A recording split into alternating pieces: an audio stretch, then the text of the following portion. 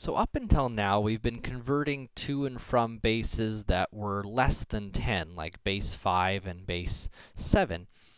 But there are, in fact, bases that are bigger than 10. The trick with them is that when you start listing out values, like let's say we wanted to do base 12, we would need symbols that go all the way up to 11. So there we go.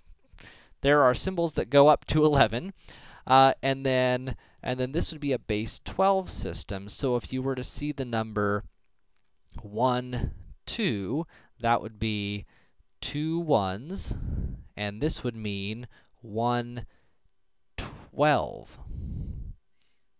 And so in base 10, that would correspond to the number 14.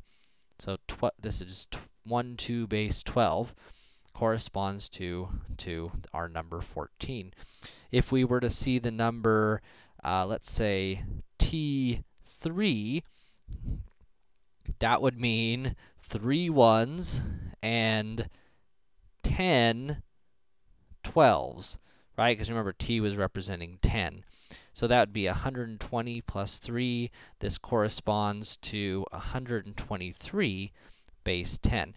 Now, most of the time, we're not going to write things like T and E to represent these numbers, and instead, we're going to write things like 10, 3 as a way of representing the same number, and we'll use commas to separate the places. Now, there are some systems that do go beyond 9 with other symbols. One of them is used in computers called the hexadecimal system, which is base 16, and they use the letters A through F to capture the numbers 10 through 15. So, that we can work with bases bigger than 10, and in fact, that becomes necessary if we're going to start talking about the Mayan number system, which is base 20.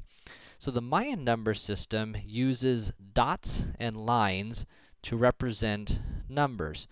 So a dot corresponds with a 1, a line corresponds with a 5, and then they come in groupings, and so we can say 1, there's 2, there's 3, there's 4, and then naturally 5 would come next.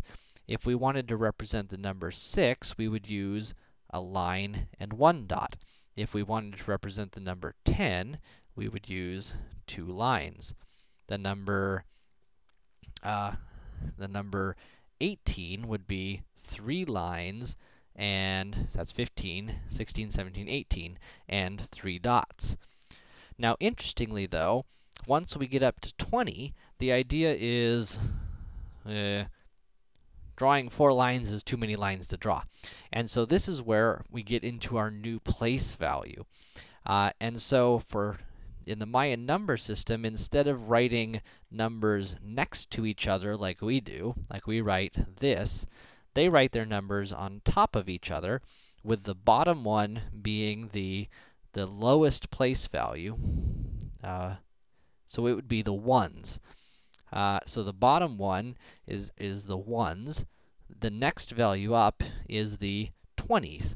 The next value up is the 20 squareds, or in other words, the 400s.